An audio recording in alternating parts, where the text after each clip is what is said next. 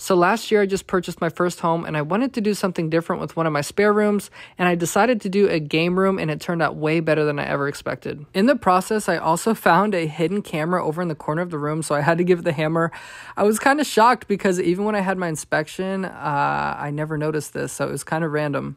And honestly, hopefully they didn't catch me walking around my house naked, but anyways, onto the project. This ended up taking a little over 40 hours to complete. I did end up calling my mom, my dad, and my aunt over to help with this project, and instead of putting the panels on the very bottom and in the corners, I decided to just paint them. Somehow I got lucky and found a paint color that matched the panels exactly. I was already frustrated enough that I had to take down my LED strip that I had up earlier and paint behind it and then reapply the LED strip, but honestly it turned out way better than I expected, and I'm so glad I did it. The last process was actually kind of a pain because we had to put it together and then drill it into the 3D panels, and it was kind of hard lining everything up, but Cookie wanted to come in and show us some love and give us some kisses.